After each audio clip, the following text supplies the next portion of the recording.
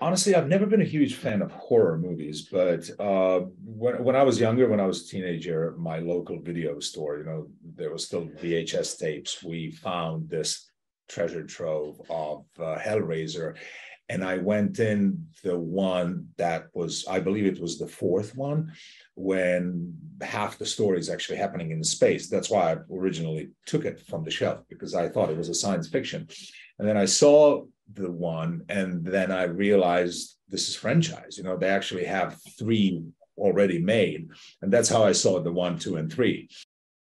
What really attracted me to David's film, when we've been discussing, David was mentioning that we're going to be kind of like making almost a little homage to the original one, to the first one. There's not going to be a lot of computer animation, CGI. We're going to try to do as much as possible with practical elements, with when we have chains flying, they're not CGI chains, they're actually real chains. When you see Cenobites and everything on them, they're not lenses are in people's eyes, and the costumes and all those prosthetics and stuff. So it looks so realistic for actors while on set, and also your eye. When you see it in the movie, you realize and you recognize that it's a real thing. There is very, very small amounts of CGI.